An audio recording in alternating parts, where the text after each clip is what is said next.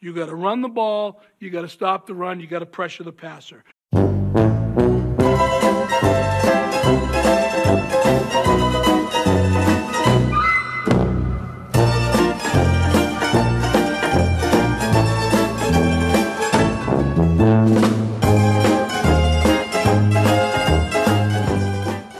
Another philosophy about team building, Tom said it to me, Tom Coughlin said it to me, my first year, his first year he came in here, he said, big men allow you to compete.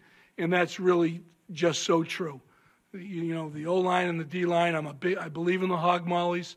We've had some great groups here, had great groups everywhere I've been, and we're going to get back to that. I mean, we've got to fix the O-line, let's be honest.